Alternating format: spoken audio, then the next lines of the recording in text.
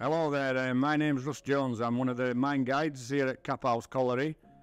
We do the underground tours, and this is just a short video to show you the importance of flame safety lamps underground. So this is a flame safety lamp.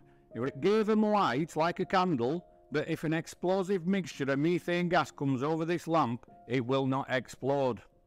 Later developments saw that if we put a small flame on, what we call a testing flame, this lamp can now test for methane gas. Methane gas is lighter than air, so it's going to be layering in your roof. It's explosive between 5 and 15%, most explosive at 9.8. So if I took this lamp up, because the gas would be layering in your roof because it's lighter than air, I could see a cap develop on this lamp, and I can tell by the shape of the flame on this lamp how much gas we've got in the atmosphere. At 1.25% in mines, we turn electricity off. 2%, we withdraw men because we don't want to be there when it's getting up to 5%. It's going to become explosive.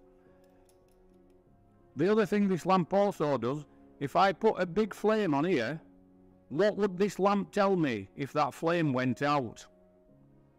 Oxygen deficiency.